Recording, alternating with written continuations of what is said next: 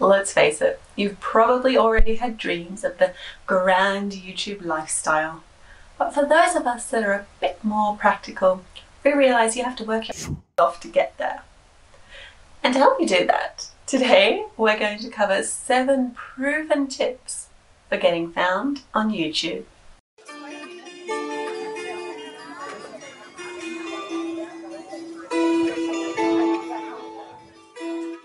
Hello fellow creatives, I am Jade and this is my channel Misskoko the Librarian, where I help job hunters and small businesses create a rockin' online presence so that you can reach your ultimate goals sooner.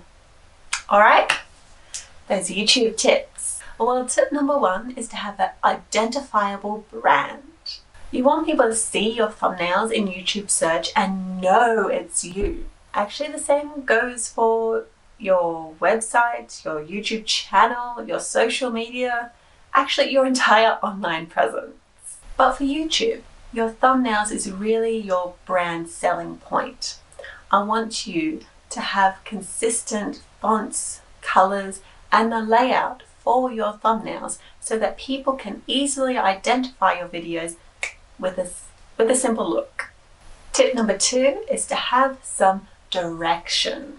This feeds off your brand identity a little bit, because once you've developed your brand, you will have an understanding of who you're talking to and what they need. So those two things together will give you some direction. Add that into YouTube and people should be able to clearly see your goal and the value that you bring them. See, my goal for being on YouTube is simple. I'm here to grow my business. But the way I do that is important because I want to help you reach your goals quicker, and I do that by sharing my expertise on crafting an online presence. In having this direction, it brings me clarity for the type of content I produce, and it also allows me to draw to me a very specific audience. Which is great because generally YouTube channels with a clear focus tend to do better than those who try and cater for everyone. Think about it. You may be a fantasy and sci-fi nerd and that's like the only type of book you read, but you're okay with that. Or you may be a Marvel fan and that's like 80% of the movies you go and see at the cinema. So why would it be any different with the YouTube videos we watch? We like our categories, we like our niches. So have a direction for your channel and the content you create and you'll draw the right people to you. Tip number 3 is to make use of all the SEO on YouTube. For those who aren't familiar, SEO stands for Search Engine Optimization. And by using all the SEO features on YouTube, you can bring greater visibility to your videos and as a result to your channel. And when you use every single one of those features, it will enable your videos to be found very, very quickly. Tip number 4 is to say your keywords in your video. YouTube and Google can already read your videos pretty well. If you go and look at the auto-generated closed captions on any video you upload, they're actually pretty good, with only a few words wrong here and there. So YouTube has the ability to find out what your video is about from the SEO that you add as well as the actual content of your video. So make sure everything matches. And part of that is saying your keywords in your video as well. Tip number 5 is to create longer videos. Some of the key metrics that YouTube focuses on are audience retention and watch time. Watch time is how long people watch your videos for, and audience retention is the percentage of your video that they watch. Put these two metrics together and it's basically telling you that YouTube wants people to stay on their platform watching videos longer. For example, you have, let's say we have 2 different videos here. Looking at your analytics, you can see generally people watch your videos till about halfway, so 50%. Video 1 is 5 minutes long. Video 2 is 12 minutes long. So if you know you have an audience retention of about 50%, it's only going to keep people on YouTube for 2.5 minutes. This video over here, it's going to keep people on YouTube for 6 minutes. So which one do you think YouTube is going to bump up in the rankings? That's right, people, video number 2. Tip number 6 is to optimize for a higher click-through rate. And the 2 main elements on YouTube that affect your click-through rate are your thumbnails and your titles. If click-through rate is a new term for you, I suggest you go do a bit of research to really understand what it's all about. But I will summarize here. Very, very basic summary. Click-through rate is a new metric that analyzes how well your SEO, so your thumbnails and title, converts into actual watch time and views. So to optimize your videos for a higher click-through rate, you really need to nail those thumbnails and titles so that more people will click on your video. A couple of tips to help with that. Use your brand colors in your thumbnails so people can ID you with a simple glance. It's said that thumbnails with a face on them do around 80% better than those that don't have one.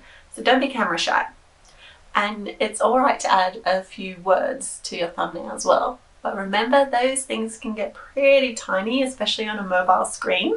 So make sure you don't use any more than like 30 characters. Your title is pretty important. Even YouTube says that your title can be the factor that keeps a person on your video or scrolling right past it. So for your title, I suggest creating something that both the YouTube algorithm will like and that your viewers can understand. In my video about the position description for a job application, I've actually let my viewers know what they can expect from my video by telling them that it contains actionable tips. And I've made the YouTube algorithm happy by including my keyword, which was position description, right at the start of my title and right at the beginning of my description and as the first tag that I included. And I even said my keyword within the first 10 seconds of my video. Your thumbnail and title should work together as a team that builds kind of anticipation for what your video will contain. And doing these 2 elements well will undoubtedly increase your click-through rate. Tip number 7 is to master the hook.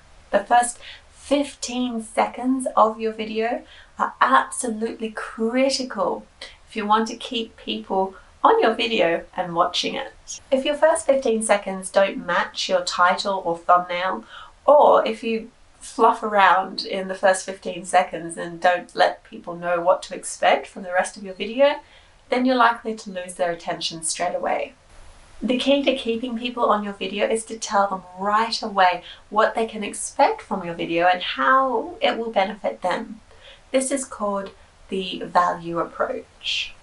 Or you could show an exciting 15-second clip from within your video to demonstrate what people can expect if they keep watching. This is called a sneak peek.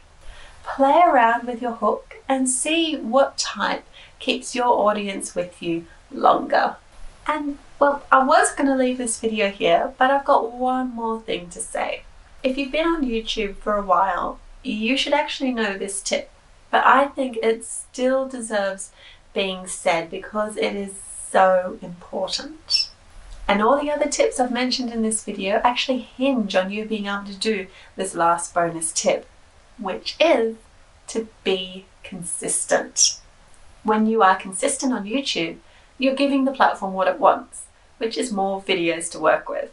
And if your channel ticks that box for YouTube, then you're going to reap the benefits of that.